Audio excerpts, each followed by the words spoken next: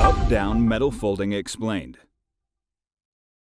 With folding machines that only bend upwards, the movements of the beams and the back gauge are simple and manageable. The back gauge fingers position the sheet on the bending line. The upper beam clamps the workpiece, and the rotation of the folding beam forms the metal part to the programmed angle. Then the upper beam opens, the back gauge is repositioned, and the next bend takes place.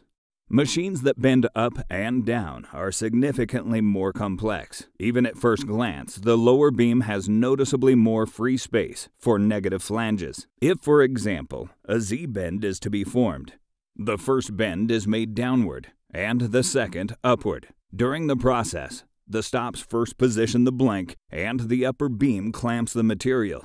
Then the folding beam lowers and rotates around the protruding flange. On the way up, the beam is offset with the width of the tooling through a pendulum motion so that it is in the correct position at its uppermost point. The first bend moves downward. Then the folding beam makes a free move away from the material to once again be offset in the opposite direction once it reaches its lower home position. The back gauges move the blank forward. The folding beam positions against the sheet and completes the Z-bend.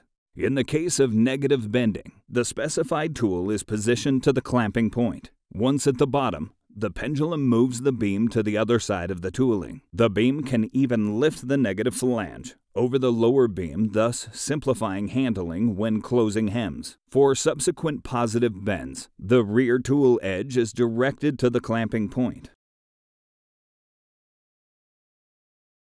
Controlled pendulum movement when changing bending directions. Regardless of whether wide or narrow folding beam tools are used, the pendulum movement automatically adapts to the tool width. Although the sequence of motions appears complex, the machine user doesn't have to concern themselves with programming them. The Bendex